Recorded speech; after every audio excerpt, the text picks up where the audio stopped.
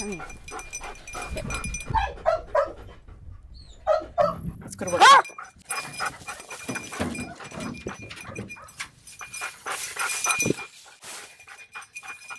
This guy, I raised him as a puppy. Most of our dogs come to us as adults. So he's been working for almost 8 years now. And so he's got a ton of scents. He's got over 20 scents, target scents that he's trained to. And he is so happy working. I mean, he loves to do anything, but he loves to do detection work. Because there's this huge conservation need in Africa right now with poaching, we're training dogs to contribute to conservation by searching vehicles for ivory and rhino and bushmeat. So training dogs on vehicles is new. It's an established law enforcement technique, but for us with conservation, it's a new way to train dogs. So this is ivory, and this is what we're training the dogs on. They're big chunks of ivory that should put off a lot of scent. So my scent with the ivory on it, I'm going to put this in the trunk.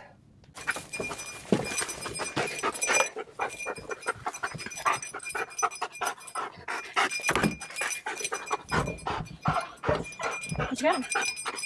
Good boy. Good. Show me. Show me what you got. Good boy.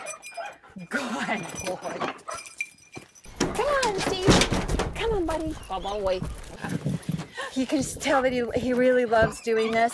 And, you know, that's how you judge whether a dog's going to work or not. Like, are they happy doing it? Good boy. Good boy. That's a guy. That's what I wanted. He had to actually pinpoint it with his nose before I'd reward him. Oh, good boy. So these dogs, these two dogs, we selected them and are training them to go to Africa and work with an anti-poaching group that works closely with the government of Zambia, and they're trying to stop poaching in Zambia. So there's a team of 65 scouts, and they work closely with the Zambian government. Like I said, they're armed, they're basically a paramilitary, and they need dogs so they can work on roadblocks and search vehicles for ivory that's, leaving Zambia, and bushmeat that's being, snared and then trafficked outside of Zambia, as well as inside of Zambia. But rhino horn and ivory are so valuable right now that it's just worth anything to try to smuggle it and sell it. And dogs are great at checking quickly. They can check a car and tell their scout handler whether there's ivory or rhino or bushmeat inside of it, so they can do a search, and then law enforcement takes over. So the role of these dogs is to find illegal wildlife traffic and help stop it. So we're gonna put this little rhino in this tractor. I think I'll probably put it in somewhere in the engine. So Cooper is 9, and he's always actually been a really big help because he hides the ivory for me, and then I can work without knowing where it is, which is really necessary. So I'm not always cueing the dogs because I don't know where it is. And he just keeps me on track. I put it down by the engine a bit so that it kind of it blends with the oil and all that other scent, and kind of touch the car because there's going to be a lot of work with it.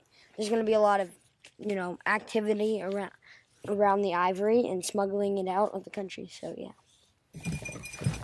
He's on scent, and I can tell because he's very diligent.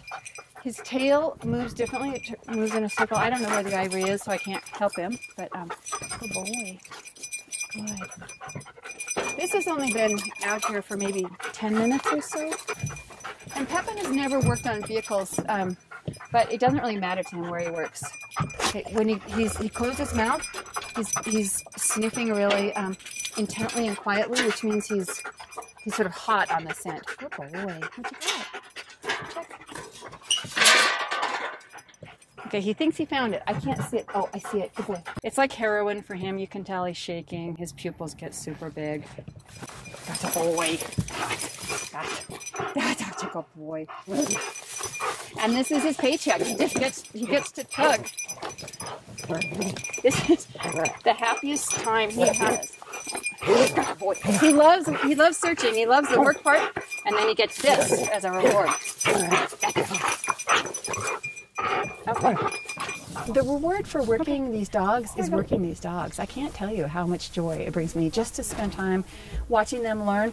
There's something also incredibly primal about being with an animal and responding to it and helping it get somewhere. Like these dogs, they know that Ivory will bring them a toy. But now it's making that more complex. Every game is going to be a little harder.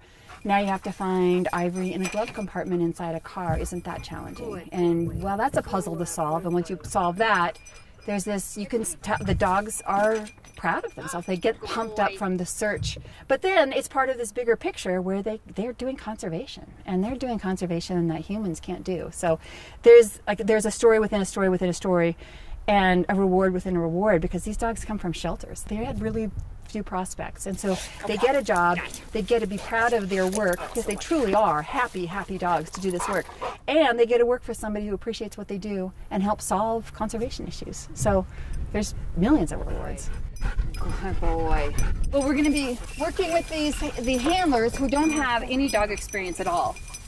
It's a lot to learn, and it takes a long time, and so we're committed to really helping these guys learn and work dogs for a long time. You know, we're not just going to go over there and drop dogs off. We're there to train them for a long time and then be there every year to keep them going and increasing their knowledge.